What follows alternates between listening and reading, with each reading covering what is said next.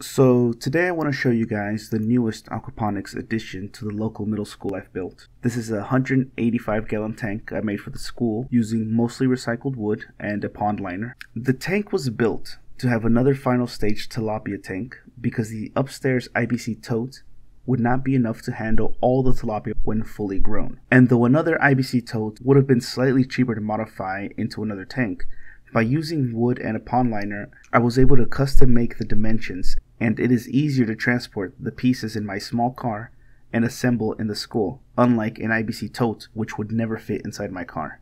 So with that said, I also failed to record the building process of the new tank because of the lack of confidence I had in my building ability, and I didn't want my probable failure logged and recorded. So I'll try to explain how the tank was built, but first I need to mention why it was built this way and what the prerequisites were.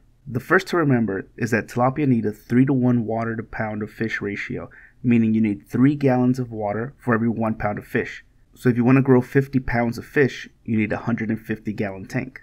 The second thing to remember when building your tank is that 1 cubic foot equals 7.5 gallons of water. So with those two things in mind, I made the tank 30 inches high by 30 inches deep by 48 inches long, measured from the inside, not the outside. And with the 7.5 gallon per cubic foot formula, that leaves us with a 187-gallon tank when filled to the top, which we of course won't be able to do, so we have it filled about 6 inches shy of full capacity, which leaves us with a 150-gallon tank.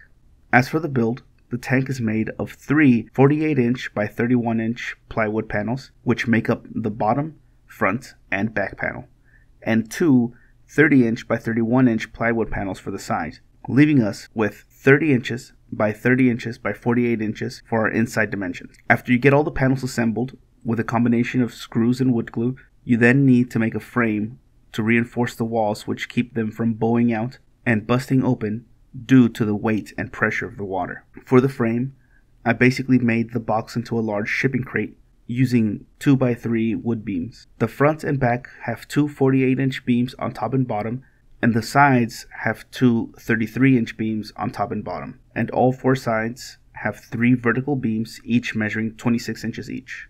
The beams are all screwed and wood glued to each other to make a frame, and the frame is in turn glued and screwed to the tank for added support.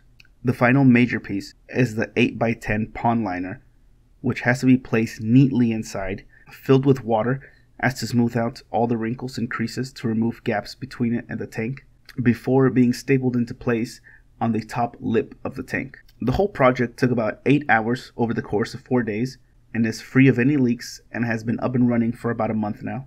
Lastly, the grow bed has a 65-liter storage container which was purchased at Goodwill for about $6, and I also built a frame for the grow bed and a platform which keeps it 5 inches over the top of the tank.